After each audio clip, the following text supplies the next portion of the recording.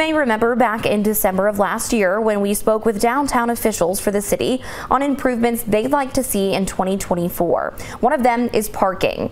WBKO's Sarah Phipps joins us now live in studio to tell us what's being done to mitigate the city's parking woes. Sarah, what do you know?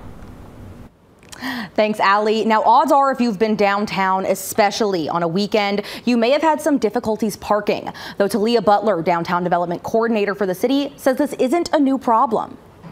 The parking conversation has been around since the beginning of Bowling Green's founding, right? So improving upon parking is really a loose interpretation of it. What we're really working on improving is the public parking signage and public parking education and communication piece of it. In fact, Butler said the greater issue with downtown parking is a lack of education on parking restrictions in the area. But the idea is to have all of those signs consistent so that people driving, regardless of whether it's a city or a county or BGMU lot or whatever, will get used to recognizing the same look and the same, aesthetic of it. Because if it's not that, then it's going to be even more confusing, like in the long run. She said she hopes to have the signs up by this spring. Another issue Butler acknowledged for parking downtown is towing troubles, though she stressed downtown developers, the city, and the county don't have towing contracts. We don't tow from any of our public parking lots or the structure or our individual street parking. In a couple of rare instances where a car has been left like 6 months or so, we might, but in any typical normal case, no, we do not have any of those. All the towing that's happening right now is in privately owned lots. Butler added that if you feel like you've been unjustly towed, to file a formal complaint with police or the city. Every single one of those does get investigated.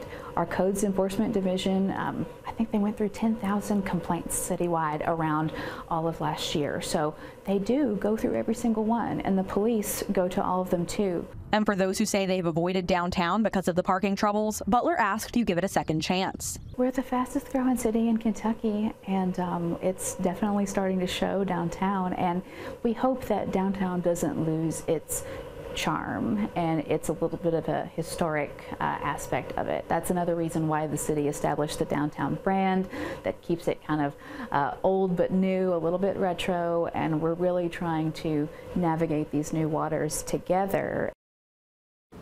Now, we'll have links for that map of downtown parking on our website, WBKO.com. Reporting in studio, Sarah Phipps, WBKO News. Sarah, thank you. Speaking of signage for downtown, at tonight's City Commission meeting, commissioners authorized the acceptance of $50,000 from the 2024 GM on Main Street grant program to help fund beautification projects in the area.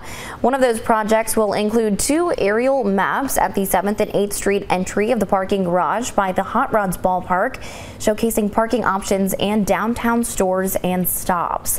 An official with Bowling Green's own Corvette plant says they're invested in the community and eager to help.